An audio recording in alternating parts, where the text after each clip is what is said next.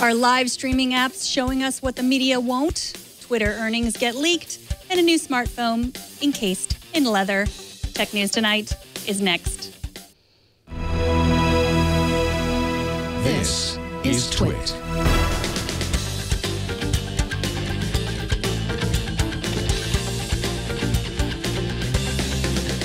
This is Tech News Tonight, episode 326 for Tuesday, April 28th, 2015.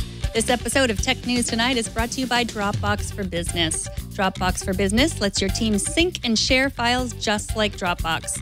Take advantage of the existing usage and familiarity of Dropbox and don't waste time trying to find a different solution. Visit Dropbox.com/business for a free 14-day trial. That's Dropbox.com/business. Welcome, I am Megan Morrone, and this is the show where we talk about the tech news with the people reporting the news. I know you come here for stories about technology, and I want to give you that. But I also want to say that when I got home from work yesterday and saw everything that had been going on in Baltimore over the weekend, stemming from the death of Freddie Gray, I was kind of embarrassed about spending the day talking about whether or not you should buy the Apple Watch. I lived in Baltimore for 4 years. I went to college there, but I don't really understand what's going on, nor do I think this is the place, or nor do I have the qualifications to debate it. But today I saw that tech journalist Selena Larson had a piece in the Daily Dot about Baltimore. We contacted her for her take on how and what technology people are using to see beyond the images and video that most of the media is showing us right now. Welcome, Selena. Hi, thank you so much for having me, Megan. So you start your piece talking about Meerkat and Periscope. That's the live streaming apps that we talk about all the time on the show. You say that part of their promise is more live citizen journalism. Have we seen much of that in Baltimore? We haven't seen citizen journalism. There are a lot of journalists out there, especially there was one from The Guardian and one from Vice that have been periscoping basically throughout their time there. Their coverage has been completely live streamed. They're also obviously contributing to Twitter and Instagram and Vine. But in terms of the general public, what we're seeing is they're not adopting Periscope and Meerkat in ways that some people predicted in the wake of Ferguson and other protests across the country.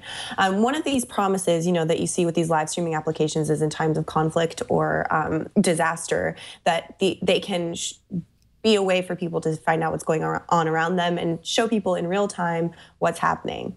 But what we're seeing in Baltimore this week is that people aren't necessarily using these applications. And in fact, the general interest across Twitter has sort of waned. And I took a look at Topsy data based on tweets around Periscope and Meerkat.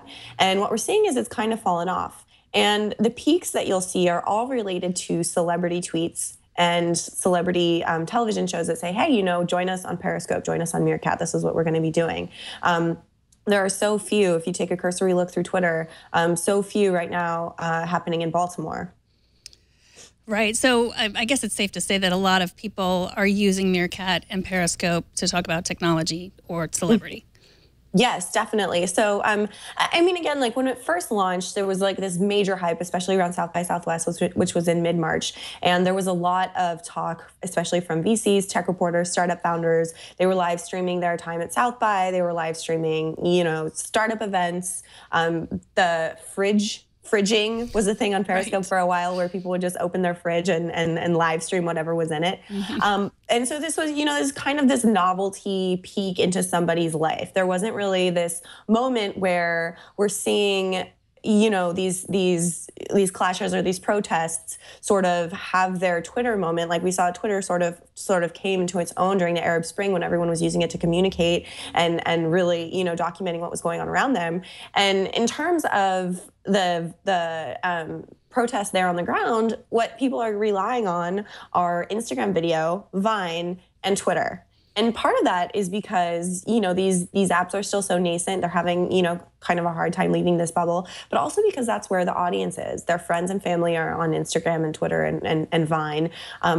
You can see them over and over again. They don't disappear after a set number of hours. You can view them on the web and on mobile. It's just a lot more easily accessible. And as somebody else pointed out on Twitter, actually a couple people have pinged this over to me, is that Android doesn't support these features, right? So they're still very iOS centric. So until Android, which has a very large market, begins to adopt some of these features, a lot of people won't be using them. And, you know, like a lot of times techies or a lot of times people in Silicon Valley are very iPhone centric. So when iPhone apps launch, there's a lot of hype around there, and we're always using them. We're always checking them out. But not having an Android supported app is a huge missed opportunities for times like this when a lot of people aren't, you know, necessarily using iPhones. They're on Android. Right. I mean, it's just a reminder that sometimes we all live in this like tech journalist bubble, and we think things are going to be the biggest thing just because everyone we see is using them, but everyone is not using them. Exactly. You know, and it's like, and that is, it's so easy to get sort of caught up in this. You know, your friends are using it, you're seeing it talked about on Twitter, you follow the same people that have similar ideas or beliefs as you do, and it's very easy to forget that not everybody uses technology the same. And in times like these, events like this, where there are very large protests, very large scale, Twitter turns into a media feed. And you're seeing video, you're seeing footage, you're seeing stuff from Baltimore that you're not seeing on CNN, and you're not seeing it on NBC or your local news. And I think that to me was what was, you know, the promise of these apps, that would be really interesting. But people are still just using Instagram and Vine and you know, embedding it in their tweets and sharing it and retweeting it thousands of times, and people can see it over and over again. And it's not just going to disappear when the time runs out on Periscope. Right. So now, in your research, have you seen that people are using their own technology to tell truer stories than the mainstream media is telling? Yeah, you know, that's kind of the narrative that we're seeing a lot of. And I think that because, you know, there's the media is really, you know, consolidated. It's can only be in certain places. What we're seeing is, you know, citizen journalists. And that's something that is, you know, it's an idea that sort of sprung about on social media, is the idea that people that are actually there on the ground are documenting what they're seeing. They're documenting their lived experiences, and they're sharing, you know, what's going on in their community through Twitter, through Facebook, now Vine, Instagram, and yes, eventually I'm sure Periscope and Meerkat. So these are, you know, stories that the media isn't showing. You know, they're videos of their brothers and sisters, they're videos of their classmates. They're showing, you know, people stopping the protesters. And in fact, a few of the tweets that I embedded in my story came along with a comment, "This is not what you're going to see on CNN." And there were men standing in front of the protesters, you know, Baltimore residents saying, don't give them a reason. Don't do this. Don't give them a reason. Another one was a video of an officer pushing a man down to the ground from his back, and his head snapped back, and pushing him down from behind him. And along with the caption, you know, "This isn't something that you're going to see on CNN." So because and so many of these protests are fueled, you know, because of footage that's been captured on cell phone videos. This is, you know, really sparking this conversation and the desire for people to seek justice, because now, you know, you can hold people accountable, and you can film that, and you can say, you know, this is what's really going on, this is our story, and we can share it through Twitter and Facebook. Yeah, and it really just shows the power of video and the power of the new technologies, because the way Vine works, I mean, seeing that guy being pushed down over and over again, I mean, that in itself is, it's different than just seeing it once. I mean, and so I guess I worry a little bit about citizen journalism. I mean, who's showing that wasn't staged? I mean, I'm not saying that it was staged. I'm just saying, who is there? Like, where's the authority to say that wasn't staged? I think about like in Ferguson, there was that picture that we all saw that everyone posted on Facebook that was the officer talking to the young boy, and it was so sweet, and it was like, look, you know, everyone's getting along, and then you read deeper into it, and, you know, maybe it was staged. So, you know, I worry a little bit about that. Have you heard or read anything about that, about any of this stuff being a little bit faked for the camera? Well, you know, that's why it's so important still to have journalists on the ground. And that's why we use these tools, and like Vine and Twitter and Facebook, we use them as tools to help enhance our reporting. And if you see a story or you see a narrative throughout social media that's being shared over and over again, you can go there and visit it and find out more information. And you can contact these people and say, you know, like, let me talk to you. Let's hear your story. I think the staging aspect of it isn't necessarily problem. You know, all of the good that citizen reporting does and all of the truth that we're getting out of these things is kind of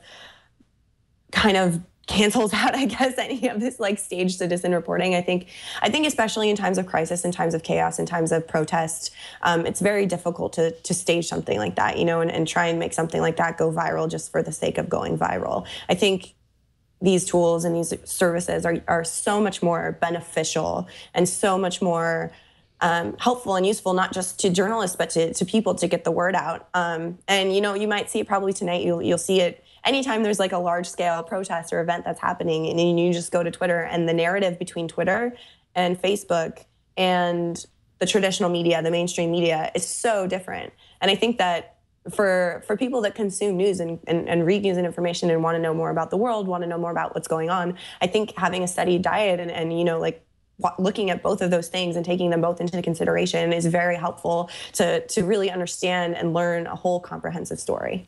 I totally agree. I mean, it's better than just having the one, which is what we had for so long.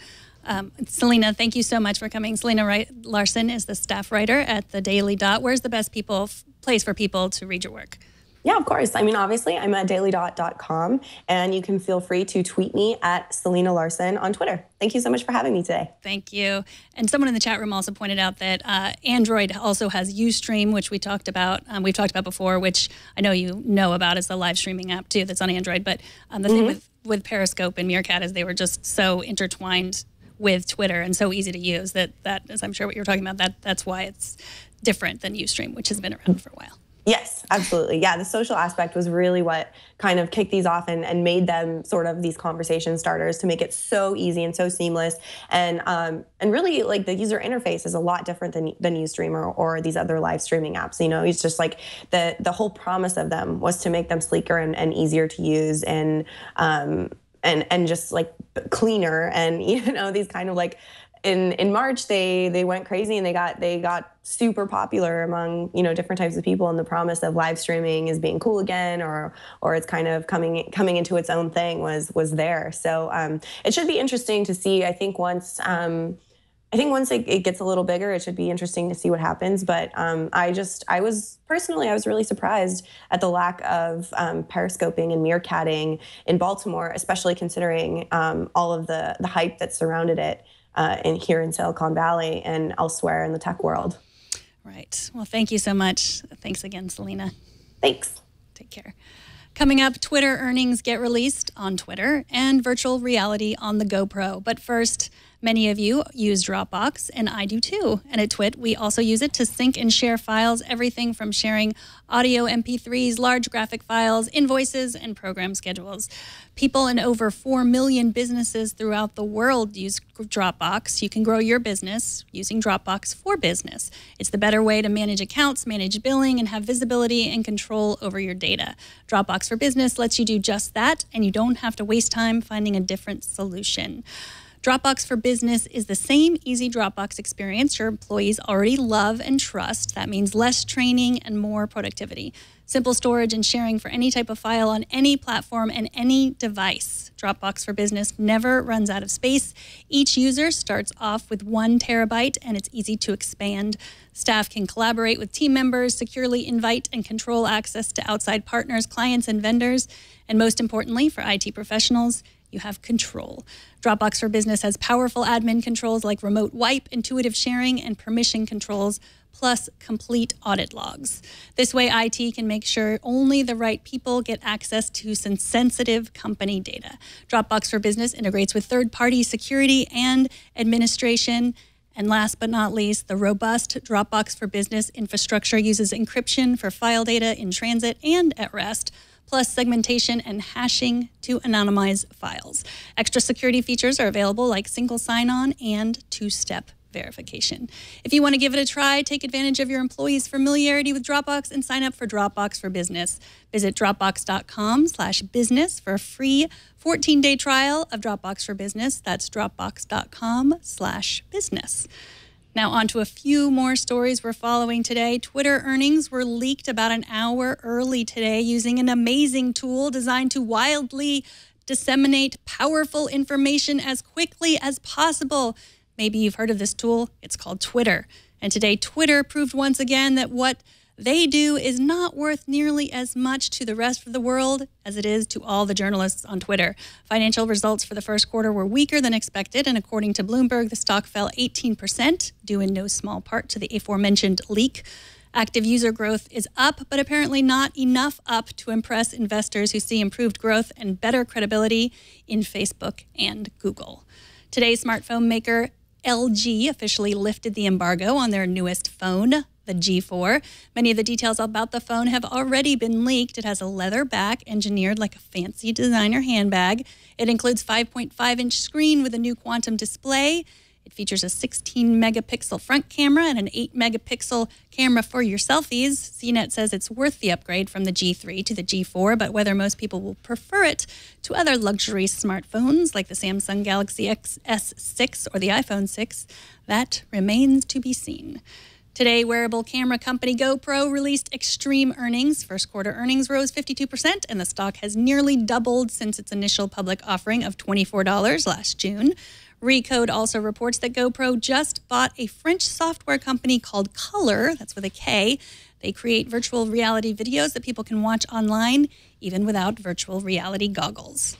And more gripping news from the front lines of the Apple App Store review process. Last week, we reported that Apple was rejecting apps just because they listed support for the Pebble Watch as part of their features list. Apparently, this was not intentional. Apple confirmed to Wired that this was a mistake, and the company has not changed its policy toward accepting apps with Pebble support now that they've released the Apple Watch. So you can breathe easy if you have a Pebble. But if you're looking to develop an app for the Apple Watch that tells time better than the Apple Watch, look elsewhere. Apple Insider points directly to a new addition to the App Store review guidelines, which says that Apple will reject watch apps if their sole purpose is to tell the time. And finally, we all understand that the selfie stick is bananas because it replaces something we already have, arms. But Petapixel reports that you can now buy a selfie stick that's shaped like an arm. That's right.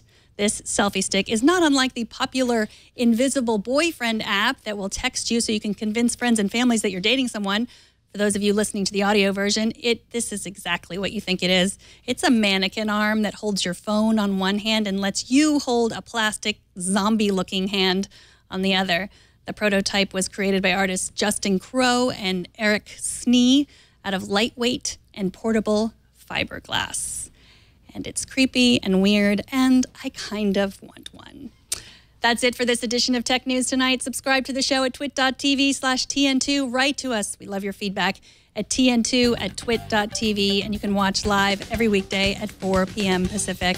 And don't miss our morning news program, Tech News Today, every weekday at 10 a.m. Pacific, 1 p.m. Eastern. I am Megan Morrone. Thank you for watching. Bandwidth for Tech News Tonight is brought to you by CashFly.com.